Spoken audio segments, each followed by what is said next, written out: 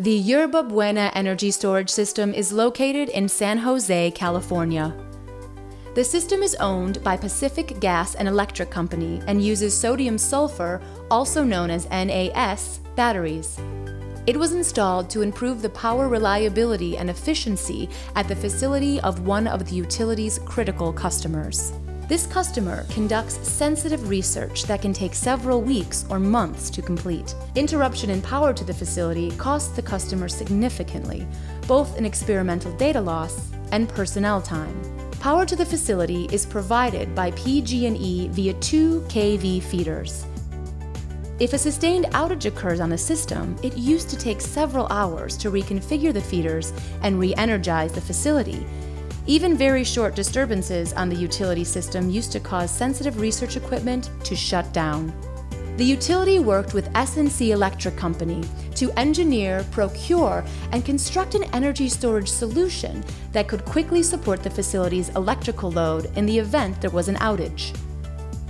S&C's PureWave storage management system controls 4 megawatts of sodium-sulfur batteries that provide approximately 24 megawatt-hours of backup energy to the facility.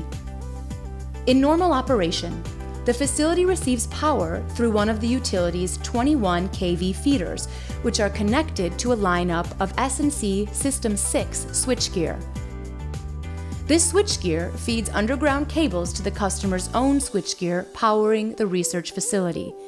If there's an outage, the System 6 switchgear detects the loss of power and sends a signal to the PureWave storage management system to discharge the batteries.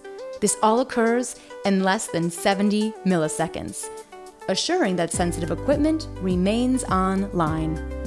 The batteries can support the facility's load for approximately 6 hours. When the problem is resolved and utility service is restored, the System 6 switchgear signals the PureWave storage management system to stop discharging the batteries and start recharging them utilizing the utility source. To maximize the benefits of the energy storage system, the batteries can also be used for peak shaving. During times of peak power demand, the batteries can be discharged to support the facility's power needs and provide additional power to the utility's grid. Another key benefit of the system is it can be used to improve power quality for all of the utility's customers in the area.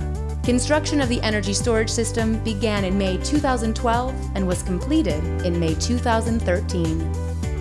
For more information, visit our website at sndc.com.